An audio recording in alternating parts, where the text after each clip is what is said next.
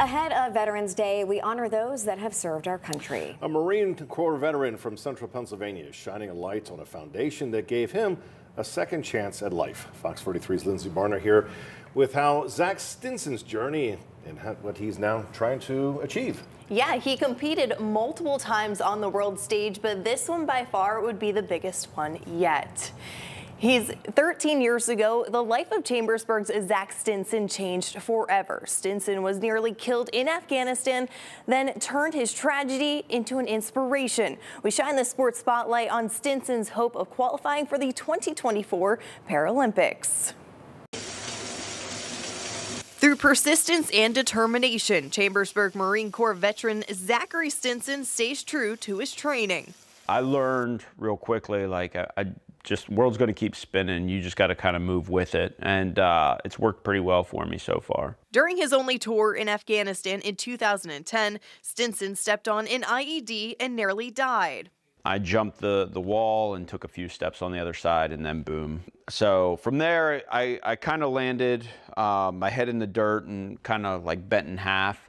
I didn't lose consciousness. I said a prayer and told my team leaders to tell my wife that I loved her because I didn't think I was coming home. Stinson did come home but lost both of his legs. He had 25 surgeries before starting a long rehabilitation process.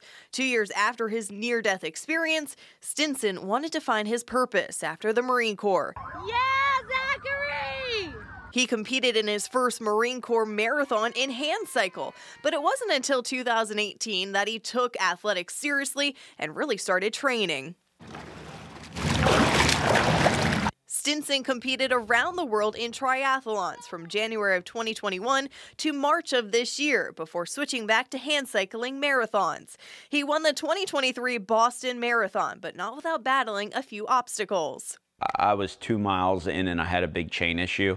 Had to jump off my bike, had to fix it. I went into this pit stop in second. I was running with a group of about 5 guys. And when I came out of it, I was in 11th. I didn't have a mirror. That broke off whenever I did the pit stop thing. So couldn't see who all was behind me, but I guess like a shark, you're just moving forward. He says he wouldn't have been able to do any of this without the help and support of the Semper Fi and America's Fund. There's no how-to guide to getting blown up. The fund took care of my family whenever I couldn't. And that was a big step for me. I mean, my focus was completely on recovery, while their focus was making sure that all my family was taken care of so that I could be at my best. Fast forward 13 years and 14 marathons later, Stinson has a goal of qualifying for his first Paralympics in Paris 2024. I hope to inspire people and make people want to push themselves to be better.